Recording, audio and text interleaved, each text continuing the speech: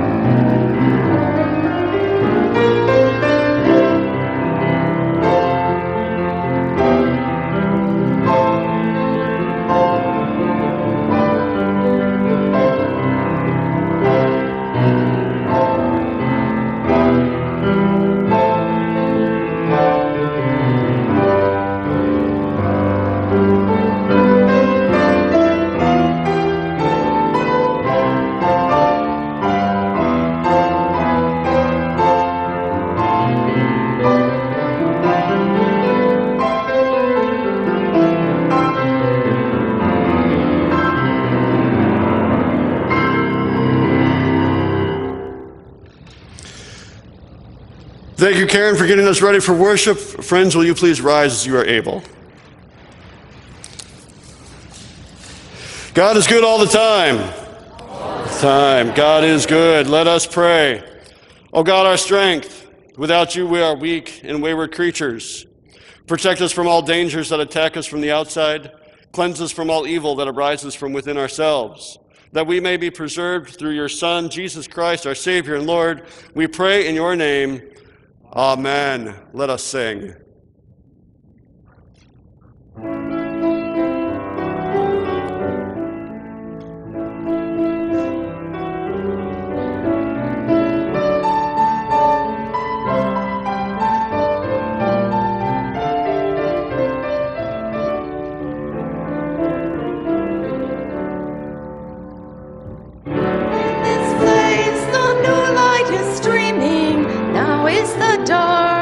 Vanquished away.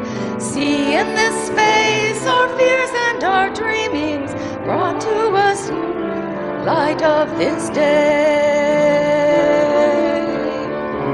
Gather us in the lost and forsaken, gather us in the blind and the lame. Call to us now and we shall awaken, We shall arise at the sound of your name.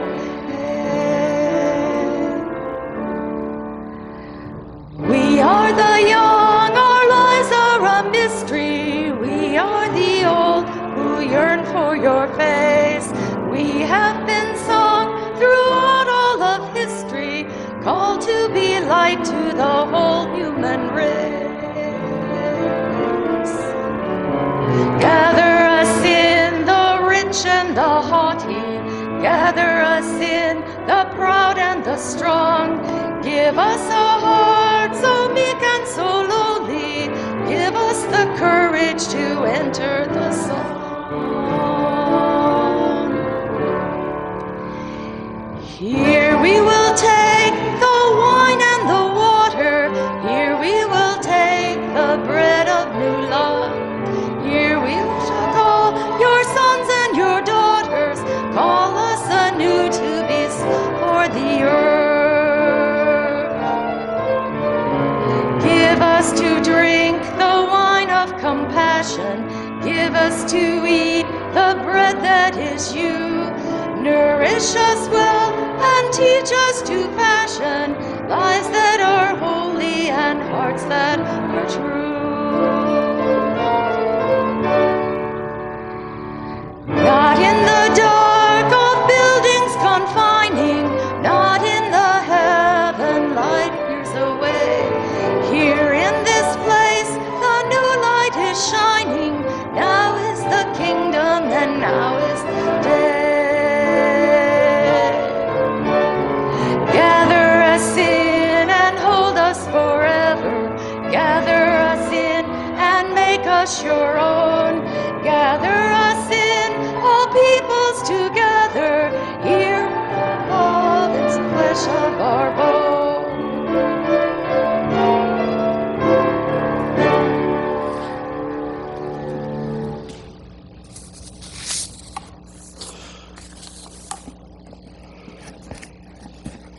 Our reading for this morning comes from Mark. We are in the 7th chapter. The Pharisees and some legal experts from Jerusalem gathered around Jesus. They saw some of his disciples eating food with unclean hands. They're eating without first ritually purifying their hands through washing. The Pharisees and all the Jewish people don't eat without first washing their hands carefully. This is a way of observing the rules handed down by the elders. Upon returning from the marketplace, they don't eat without first immersing themselves. They observe many other rules that have been handed down, such as the washing of cups, jugs, pans, and sleeping mats. So the Pharisees and legal experts asked Jesus, "Why are your disciples not living according to the rules handed down by the elders, but instead eat food with ritually unclean hands?" Jesus replied, Isaiah really knew what he was talking about when he prophesied about you hypocrites. He wrote, "This people honors me with their lips, but their hearts are far from me. Their worship of me is empty, since they teach instructions that are human words." You ignore God's commandment while holding on to rules created by humans and handed down to you. Then Jesus called the crowds again and said, "Listen to me, all of you, and understand. Nothing outside of a person can enter and contaminate a person in God's sight. Rather, the things that come out of a person contaminate the person. It's from the inside. From the human heart that evil thoughts come: sexual sin, thefts, murders, adultery, greed, evil actions, deceit, unrestrained immorality, envy, insults, arrogance, foolishness. All these evil things come from the inside and contaminate a person in God's sight." The Gospel of the Lord. Please be seated. So I think the first thing that we need to clarify just real quick, just so we're all on the same page about this gospel, Jesus is not saying that you don't have to wash your hands before supper. All right, this is not an anti-masking, anti-COVID kind of a thing. We don't have to call the health department on Jesus, and we still need to wash our dishes and clean our kitchen downstairs because we want to keep that commercial license. With that being said, it's also going to be really easy for us when we hear this text to send a side-eye glance at the Pharisees and the legal experts, because they've traveled from Jerusalem all the way up to the Galilean region, and they want to challenge Jesus, and it's so easy because we're fans of Jesus to take this text and use it to demonstrate how different our faith is from our Jewish siblings. Or because of our love of Jesus, we might even think that our faith is better than the faith of our Jewish siblings. Because as soon as we have that thought, when we start convincing ourselves that our relationship with God is somehow better than someone else's, well, then actually we become, in this text, the Pharisees. We then convince ourselves that we have a knowledge or a truth about God that other people are lacking, so it's our responsibility to tell them something about God that maybe they don't know that will make them closer to God the way that we are already closer to God. It puts us in a position of privilege. It gives us power over others. And I know, no one here is going to claim that we have a higher knowledge, and certainly no one here is going to claim that we're going to use our power against someone else. We are perpetually seeking our relationship with God. I would argue the Pharisees are doing the same thing, at least in their initial intent. They're trying to teach and guide, and they are seeking out the mysteries of God. These rituals and patterns that are referenced in this particular text, they're designed, they're handed down by tradition to create reverence for God, to create space for God, to create hearts and minds that are ready to receive God's goodness and mercy. And also, to be fair, our only real experience of these rituals are through a gospel that was written by a fan of Jesus. Mark was probably a Gentile. We don't know for sure because we can't go that far back in Ancestry.com, but we got a pretty good idea. And beyond that, we know that verses 2 through 4, where Mark takes this whole aside to explain the cleaning of the cups and the mats and going to market and all of that, he's probably explaining it to a non-Jewish Christian community. And the whole reason I even bother to tell us any of that at all is because in our love of Jesus, in our understanding of Jesus, when we see Christ as our liberator, when we talk about the free nature of free nature of grace that comes through Christ, we will automatically, in our well-meaningness, in our hope, in our love of Jesus, we will then see the Pharisees as outdated. They're outmoded. They're old-fashioned. They're Old Testament-y. As if somehow God has changed somewhere in the turning of the pages from Malachi in the Hebrew writings to Matthew in the Christian writings. And quicker than we would probably even care to confess to Christ, we will find ourselves separating ourselves from our Jewish siblings. We will find our minds drawing distinctions. We will construct ideas that are meant to justify the distance between us. We will rationalize all these divisions that are built up by this false perception that one side, it's always the side we're on, that one side is closer to God. This perception of a closeness to God, this perception that one side knows more about God than another, this is, in essence, purity.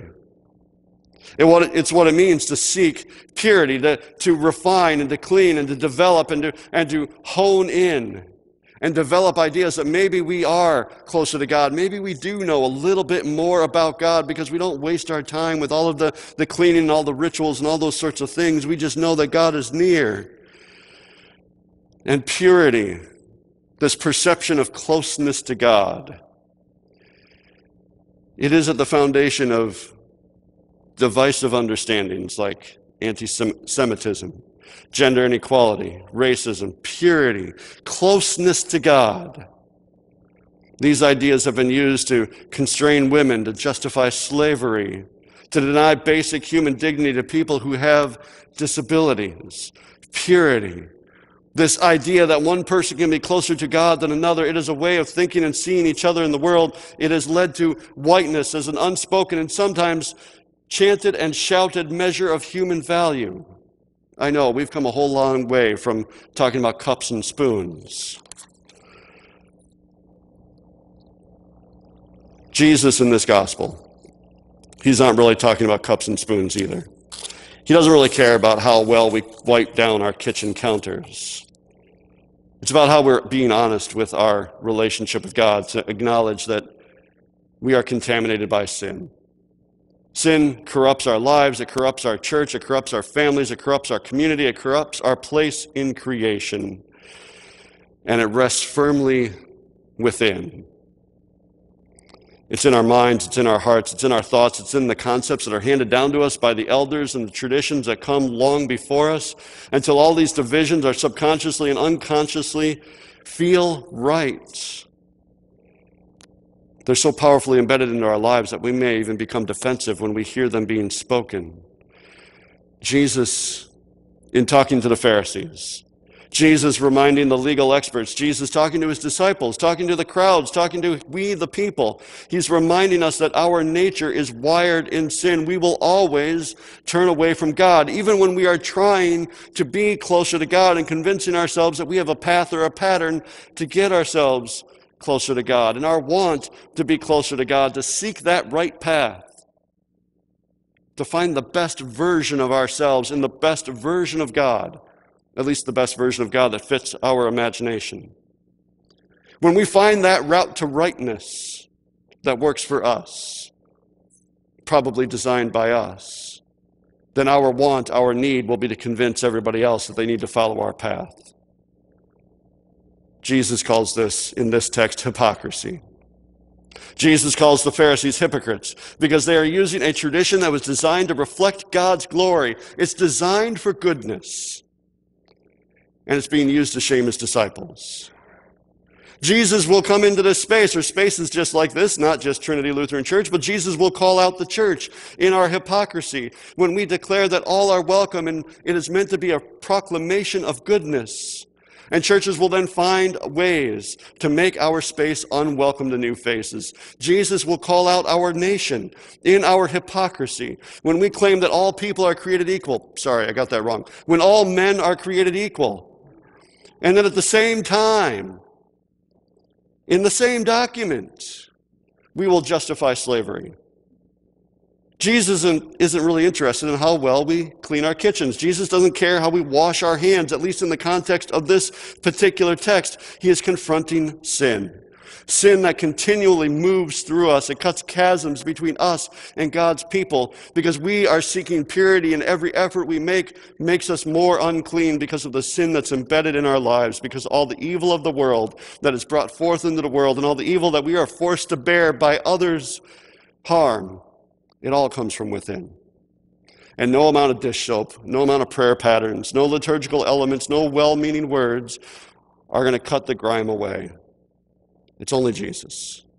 It's his body and blood that carries our broken bodies and our hearts and our minds. Only Jesus can destroy what lingers within our flesh. Only Jesus can walk among us and draw us out of our walled-off experiences, pull us away from our long-held prejudices. Only Jesus can set us free. Only Christ's Son can die so we can live. Only God can end our destructive habits so that we can make it across the divide, so that we can center on his life, his forgiveness, so that we can be removed from the center of every thought, and so we can approach our neighbors with compassion and humility. Only Christ can break us of our longing for closeness to God, of the myth of perfection, so that we can then recognize that the divine is in our classmate, in our coworker, in our fellow human. It's in our forgiveness that we find the humility to hear the riches of God's love. It is in God's grace that we are given this gift of freedom from our past. It is in the presence of God's word that we can witness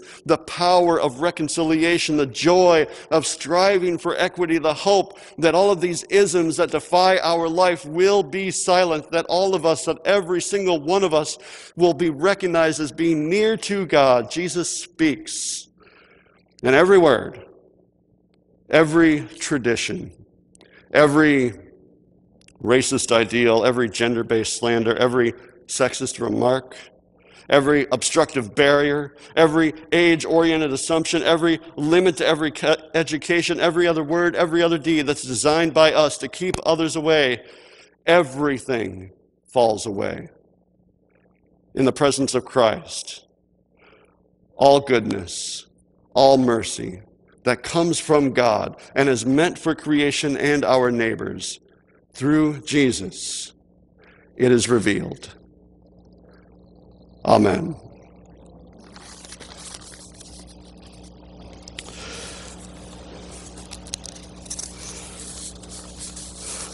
Friends, as we continue to reflect on God's goodness and mercy, Will you please rise, you're able, and we will confess our faith by the words of the Apostles' Creed.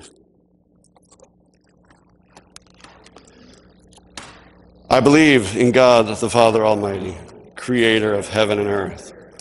I believe in Jesus Christ, his only Son, Lord.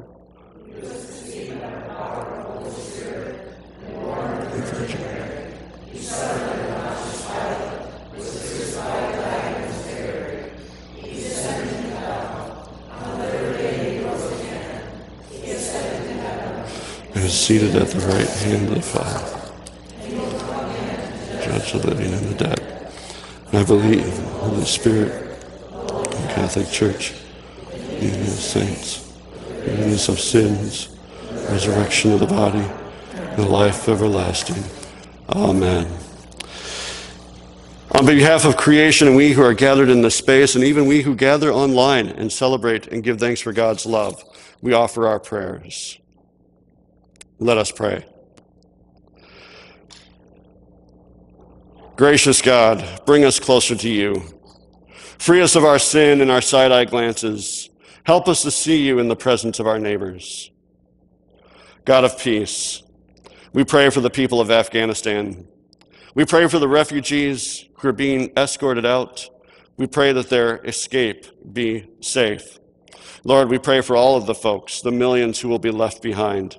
We pray for those who will be persecuted because of their identity, because of their culture and their religion. Merciful God, we pray for the soldiers who are hard at work freeing the refugees. We pray especially for the family of the 13 who have died violently. Lord, we pray for the soldiers over all of these years who have done their work, who have faithfully served, who have stood beside their comrades as we see an end to this violence. Lord, we pray for your healing mercy to be upon those with whom we love and who we care for, and we offer to you now those names that linger in our hearts.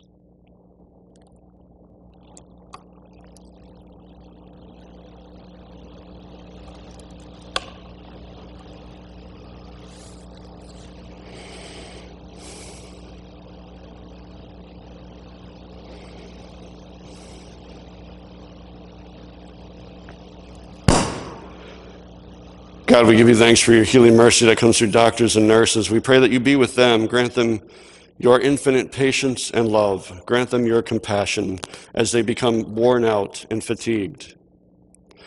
Lord, we pray for our community. We pray that you grant us a new vision as we live together in these streets and in this zip code in this school district. Lord, we pray that you continue to bind us together, to continue to love each other, care for each other, care for our families and our neighbors. Lord, we give you thanks for teachers. We give you thanks for administrators. We give you thanks for maintenance staff, for kitchen staff, for bus drivers, for all those who are dedicated to the education of our youth. And Lord, we pray for this church. We're 175 years young and we have no idea what next year will bring.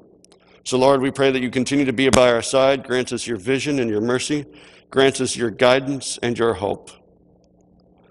God of sustenance and life, we give you thanks for hearing our prayer, hearing our every concern, and celebrating in our joy. We offer these prayers, trusting in your grace and mercy. Together as one body, we close these prayers as together we say, Amen. Please be seated. We just take a moment in our time in worship to make a couple of announcements, make sure that we're all on the same page of what's going on in the life of our church. So I will call up Kelly, who will be telling us a little bit about Rally Day, which is coming up very, very shortly. And while she comes up, I will hand this to you. Well, September 12th comes first, so why don't you go first?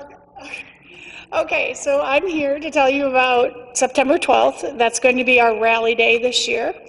And I want to make sure that everyone knows that it's not just for kids. Everyone is invited. We're going to celebrate on the lawn. We're going to have some lawn games. We're going to have a craft. And we're also going to have treats. And everyone is welcome, and we would love to see you there. That will also be the kickoff of our Sunday school. And Rally Day will be right after the church service, if you're wondering what time it will be. And then after that, we will start Sunday school the following Sunday. And that will also take place right after the church services for 30 minutes. So that's a little bit different this year. But we're glad to get back into the swing of things and have Sunday school once again. Thank you. Thank you, Kelly. We're looking forward to that in just a couple of weeks, so we hope you're all able to join us for that. On September 19th, so we've got kind of an action-packed month coming up for us. On September 12th, Rally Day, as Kelly has already announced. September 19th, we have Be Our Church Sunday. So if you want to come in I don't know, less churchy clothes, you can come, ready to clean or do a little bit of work. We're gonna wander around this space. Not aimlessly, we have real projects, but we're all going to kind of move around and be given our assignments to help spiff up the space, because our big anniversary event is October 10th, but we also have another anniversary worship event that's happening September 26th. We'll be hearing some fantastic music from our own Carol Reckmeyer, and we'll be continuing our celebrations. So almost every weekend of September, we have something going on. One last thing, if you're out and about, just let folks know that tomorrow, Monday, August 30th, is our second vaccination clinic that we'll be hosting here on this site. So if you're bumping into somebody, I don't know, at 2 o'clock in the afternoon, you're at Sullivan's and you get into some sort of conversation about how they haven't had a chance to get their vaccination yet, you can say, hey, Trinity's got a mobile clinic. Just head on by. You don't even have to have your paperwork done. They have tons of volunteers to help us out. So we want to keep getting that word out that these mobile pop-up clinics are available. We're happy to host them. Friends, we continue our worship service with a confession and forgiveness. Will you please rise as you are able?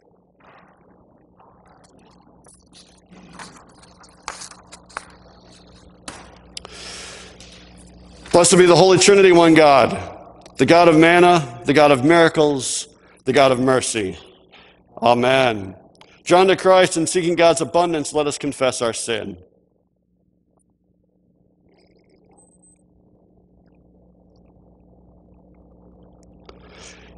God, help us. We do not believe there's enough to share. We question your ways when they differ from the ways of the world and the ways we seek. God, help us.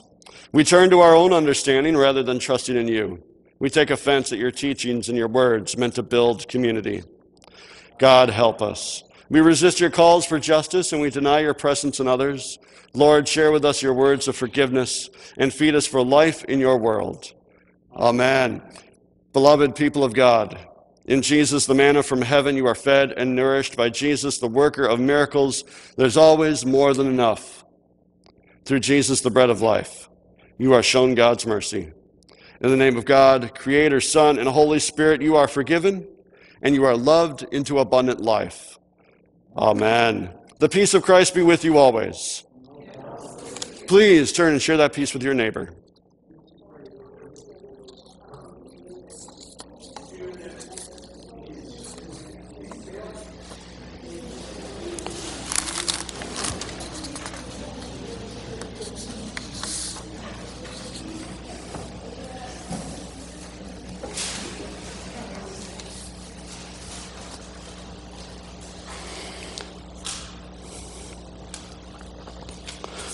People of God, we make ourselves ready to share in this holy meal.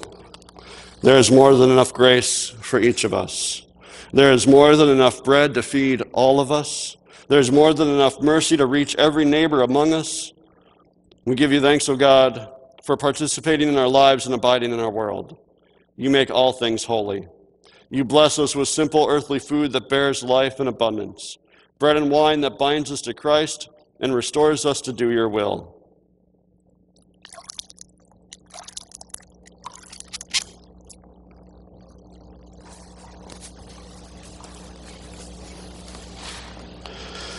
In the night in which he was betrayed, our Lord Jesus took bread, and when he gave thanks, he broke it, gave it to his disciples, saying, "Take and eat. This is my body given for you. Do this in remembrance of me." After supper, he took the cup, and when he gave thanks, he gave it for all to drink, saying, "This cup is a new covenant in my blood, shed for you and for all people for the forgiveness of sins. Do this in remembrance of me." Confident our Lord is at work in this meal, we offer the prayer that he first taught us. Our Father, who art in heaven, hallowed be thy name. Thy kingdom come, thy will be done, on earth as it is in heaven. Give us this day our daily bread, and forgive us our trespasses, as we forgive those who trespass against us. And lead us not into temptation, but deliver us from evil. For thine is the kingdom, and the power, and the glory, forever and ever. Amen. I invite you to reach for your communion kit, and then we will open up together on the bread side. This is the body of Christ given for you.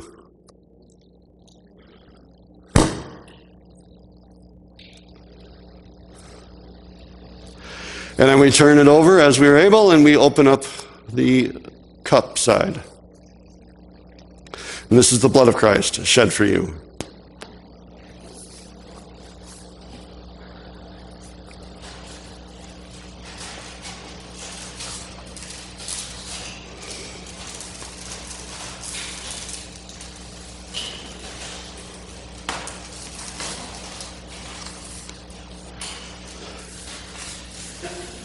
Friends, let us pray. God of life and light, lead us from your shelter into the presence of our neighbors. Guide our hearts to remember your love for us as a sign of your infinite love for all people. God, help us when we fall short and fall into our old thoughts and ways. Hold us close. Move our hearts and thoughts to seek you in the lives of every person you invite us to encounter. In your name we pray. Amen. We sing.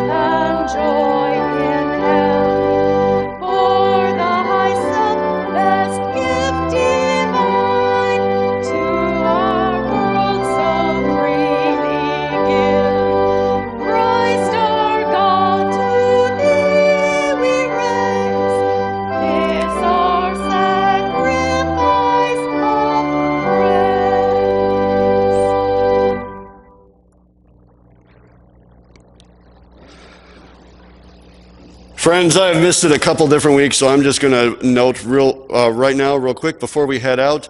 Because I've been asked and I wanted to note, there are these handmade crosses at either entrance on the tables. These were made by a family member family member of one of our members. He makes a lot of these different styles of crosses, and you'll see different crosses up there. He just wants you to take one. Just take them, take it home, put it on your desk, put it somewhere where you would like to have it. They're totally free. They're just made. It's something that this artist likes to make, and he gives them away to churches. So I just want to commend this to you. If this is something that you would like to grab, they are all at this table and the one at the entrance. People of God, before we depart, may we never forget.